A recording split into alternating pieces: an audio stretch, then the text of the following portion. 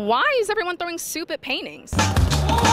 For the past month, climate protests have been happening and escalating nonstop. But why now? Well, it's all been leading to these next 2 weeks at the 27th Annual United Nations Conference on Climate Change in Egypt. So what should we expect? President Biden will be speaking early on and will likely boast about the newly passed Inflation Reduction Act. This year, the conference is being sponsored by Coca-Cola, the world's largest plastic polluter. The UN has a history of allowing fossil fuel influence at their climate events. Last year, there were more delegates from the fossil fuel industry than from any single country, so it's important to note how that unfolds this year. Each country will be bringing nationally declared commitments with the goal of keeping global average temperatures below 1.5 degrees Celsius. But this can only happen if we end developments on new fossil fuel projects nationally and globally. Another big issue this year is loss and damage, which refers to the money that wealthy countries who caused the climate crisis owe to poor countries actually facing the highest consequences. This is our future at stake, and it's our job to hold these leaders accountable. So follow along for updates, and I'll see you next time.